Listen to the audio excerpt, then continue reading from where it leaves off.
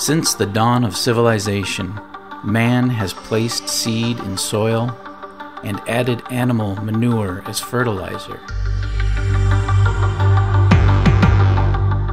and grown spectacular abundance.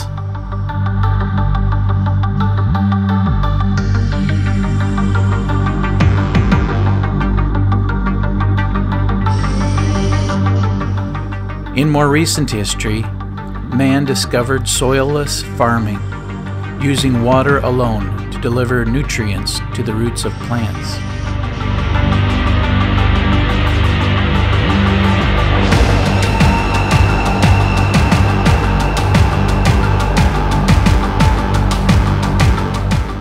More advanced systems would use fish waste to enrich the water, returning to the concept of using animal waste as a way to boost plant growth in a more natural way.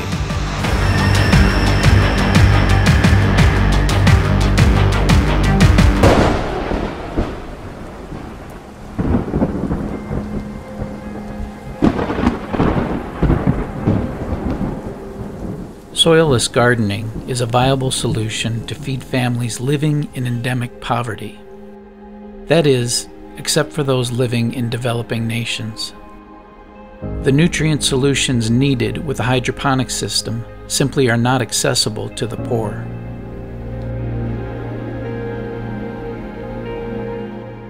These countries do not have an Amazon or Lazada by which to order the necessary supplies.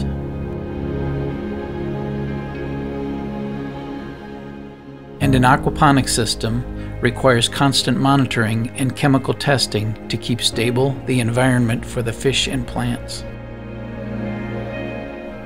Not only are these testing supplies inaccessible to the developing nations, but even in the wealthy Western nations, these systems can easily fail. This scenario would be devastating to a poor family and simply not worth the risk. But what if there were a way to combine nutrient-rich animal waste with hydroponics? This is probably not practical with most land animal waste due to the high amount of solid content in their droppings. However, bird discharge has a high moisture content that can be more easily dissolved in water. What we hope to do here is to experiment with chickens as a source of nutrients for a hydroponic system, thus eliminating the need to monitor a fragile fish environment.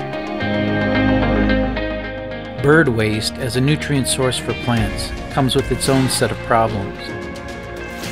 However, there are viable technologies to sort these issues. We strongly advise that no one should duplicate this experiment for themselves, but instead we invite you to participate in our research by safely observing and participating with practical advice.